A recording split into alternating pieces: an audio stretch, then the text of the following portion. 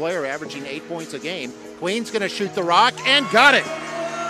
Trey Queen, his second three. They came in averaging almost 7 boards a game. He's almost got that here in the first half.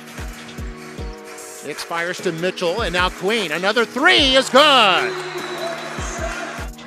Xavier 1 for 1 now, and this one 4 of 6 on Tuesday. Quick inbound play and a quick three, and that's Trevelin Queen. I better get his first name right because I'm going to be saying it an awful lot today.